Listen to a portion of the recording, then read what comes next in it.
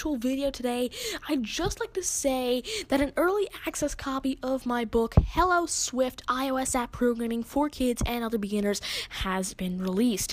You can find it on many bookstores online, such as Amazon, Chapters, and Indigo, as well as the publisher's website. I really do hope it helps you along your journey of learning the Swift programming language for iOS development. Alright, so let's get into the tutorial now. So hello there and welcome to another tutorial.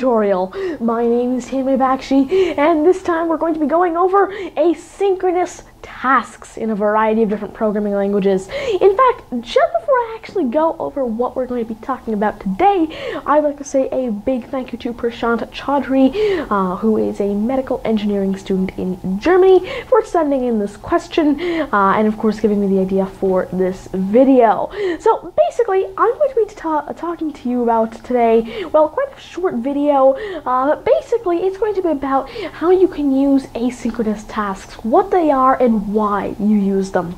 So let's talk a little bit about that. So let's actually begin with something like Watson. Okay, if you've ever used IBM Watson or Google or really any REST API, you've probably used asynchronous tasks. And basically, what this means is, let's say you've got the internet. Okay, so you've got this thing called the internet. It's really big. Okay. And you've got this thing called, let's just say, a connection to the internet. Okay, so you've got this connection to the internet, and let's just say you make a request. Now, I'm not going to go through actually how the internet works, how you're sending a request to the internet and how it's coming back to you, but quite simply, what I'm going to abbreviate it as is you're sending a request for google.com. google.com to this internet. And the internet is coming back with you with some response, with some HTML, and that is being displayed on your web browser. But there's a small problem here. So when you load a website on your web browser, you probably notice that, hey, like the thing doesn't just freeze up. Or at least hopefully. What happens is it shows a little loading indicator, like in Google Chrome, it shows that little, spinning circle, and it just spins until you actually get the result on screen. The UI doesn't just freeze up, and that's called using an asynchronous task. In fact, let me explain this in a bit more detail. Now, what's happening is inside of your computer, you've actually got these things called threads. So you've got this, let's just say, CPU, alright, you've got this nice little processor, and the processor has, let's just say, 4 cores, okay? Now, sometimes some processors can do things like hyper-threading, which will make this, simulate 8 cores, and then each core could have 2 threads, meaning it would have 16 threads. And so what would happen is, let's just say, for the sake of simplicity, you've got 3 threads on your computer, although you've probably got many, many, many more. So what we can actually do is we can draw a little graph here. This is our execution time as we go along here. This is like a few milliseconds, increasing. And then over here we've got our threads. Okay, so these are our threads. This is our execution. Now, again, I'm just going to draw 3 threads and, continuous execution. But then again, as I said, you probably have many more threads. So now, that one, let's just say this is our main thread. Okay? In fact, you could actually call this your UI thread. Now, the reason it's called your UI thread is because this is actually, this thread is basically like a big string. Okay? And this string basically allows for the execution of UI tasks. For example, when you see a button on screen, and when you click on the button and something shows up, all of those tasks are being handled in the main thread. All of that code is being run in thread number 1. And so what's happening is that's allowing you to see what's happening on screen. And it's the main thread process. So, like, for example, what this means is, let's just say you stop the thread over here, and you do something you do an operation that'll take, let's say, 3 seconds to complete. What'll happen is you'll have this little block here, this 3-second block in execution, 1, 2, 3, and during those 3 seconds, since the UI can't be updated, your UI will kind of freeze. Whatever was loading, whatever was animating will stop, and it just will absolutely freeze. Because for those 3 seconds, you're running an operation that's taking 3 seconds and not allowing the UI to continue and be executed. But once that 3-second block is over, the execution will continue like normal. But as you can imagine, that's not a very good user experience at all. And let's just say that this 3-second, wait was accessing a REST API, for example, going to the internet, waiting for the server to respond, etc., etc., etc. That would take, let's just say, 3 to 4 seconds, maybe 5. And that is a block on the UI thread, meaning you cannot display any animation saying that, hey, wait, I'm getting a result. Your users might think that, hey, the application's frozen, force quit it. If the internet takes too long to load, for example, it'll just be absolutely frozen. You won't be able to use it, and it's just generally not a good user experience. That's not a good experience for you either. Okay, and so this is where multi-threading comes in. And so basically the point of asynchronous tasks is to delegate long-running operations off of the main UI thread and onto a background thread.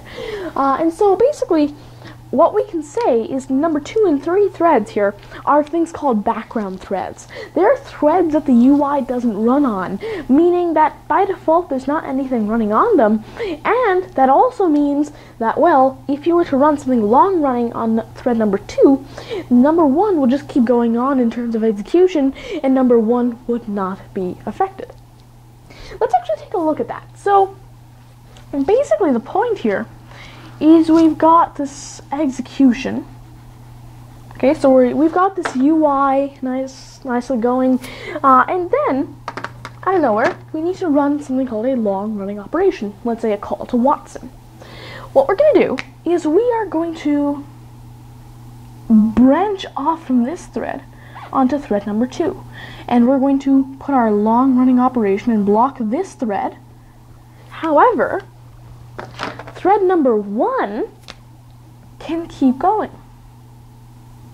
without any interruptions. And what this means is while thread number 2 is held up for 10-20 seconds, really however long, your UI continues to animate, your UI continues to be drawn, and you can continue to do any short-running operations without your users believing that your application is completely frozen. That's a big advantage. In fact, what happens is, let's just say you're done here, okay? You're done with this operation. What happens is you basically merge back in to your older thread number 1. Alright, or I mean, I guess you could say a more realistic sense here would be that this thread just basically ends. Okay, so it basically ends here. But what happens is, just as it ends, there'll be a little, I guess you could say, block over here. Alright, and this will run some code that was supposed to be run after thread number 2's work is done. Now, the reason this becomes so convenient is what happens is, okay, so you've got thread number 1. Calling Watson branches off into thread number 2. Thread number 2 does the long-running operation, UI is still completely perfect. Thread number 2 just hops back into number 1, changes the UI, however, displays the result of the web call, displays really whatever it needs to, displays a message, does something on that UI thread, and then continues like normal on thread 1, whatever you would usually do. And this here is something called a short running operation. And so it's not very long. It's basically just taking whatever the result was of that long running operation and basically displaying it on the UI, or doing something small with it, like adding stuff together, or parsing JSON, or something of that sort that doesn't really take too long and won't freeze up your UI for like 10 seconds. So your users are very, very happy with that. In fact, what's completely possible is actually branching back and forth between background UI. So let's just say, for example, we continue this thing here, we continue thread number 1 on and on and on and on. What can happen is we basically branch back into thread number 1 from thread number 2, and then we take this and we basically continue as if we never stopped. And what we can do is we can essentially do a long-running operation. We can branch back in, display something on the UI, do something while we pause our long-running operation thread, then continue with something else that's a long-running operation, for example.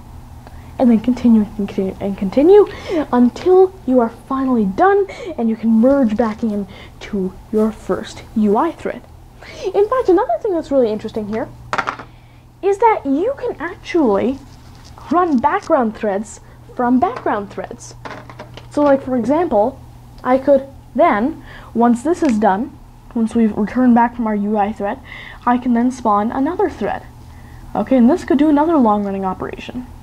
And then this thing could come back, or it could just end and I could continue with my second thread. But then again, there's another thing you could do where, for example, instead of having for the second thread wait for the third thread, you could have the background thread do something in the background for your background thread. What this means is basically we would have this still, of course, going, sorry, not supposed to come here, but we could still have this going on while this continues. And then we could, of course, have thread number 3 branch into thread number 2 again, and continue like so. Now this might seem a little bit complicated, but basically the point is that what's happening is, let's say you want to run something that'll take some time. Instead of freezing up your application by stopping this thread from executing, we just delegate that work to a different thread. Then you just don't run any code on here and just wait naturally for this thread to respond back here, give you your updates, and continue from there. In fact, I've actually used this in a number of my applications. However, I usually like to go for synchronous tasks that usually just block the UI for the sake of simplicity, to show you how the actual REST API itself works. However, you will be seeing a few examples of this in the description below. That's right, in the description below I'm going to attach a few examples of applications that can use this type of asynchronous behavior. And those will be in Node.js, Swift, and maybe some Python as well. In fact, I guess you could say not just the execution, this is the execution time. So this is the time that it takes to execute, and this is, over time you're executing these actions. And of course we can just continue, use as many threads as you'd like, and just the logic seems a little bit complicated, but once you see the examples in the description below, this should be much, much clearer to you. Alright, so that's actually going to be it for this short tutorial today. Of course, I really do hope it helped you and helped Prashant as well. So of course, though, that's going to be it for this tutorial. If you liked it, please do make sure to like the video down below. And if you believe it could help anybody else you know, like your friends or family, please do consider sharing the video as well. Of course, if you have any suggestions, feedback, or even questions, leave them down in the comment section below. Email them to me at tadgymani@gmail.com, or even tweet them to me at tadgymani. Alright, so that's going to be it for this video, but just before I go today, of course, if you really like my content and you want to see a lot more of it, please do consider subscribing to my channel as well, as it really does help out a lot. And if you'd like to be notified whenever I do release new content, then please make sure to turn on notifications as well. Alright, thank you very much for watching today. That's going to be it for this tutorial. Goodbye.